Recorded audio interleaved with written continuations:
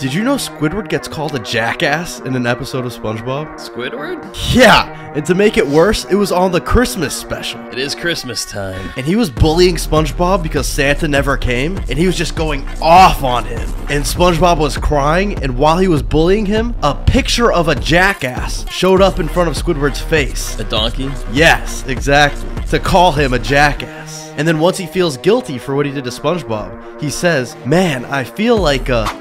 Click here for the full video.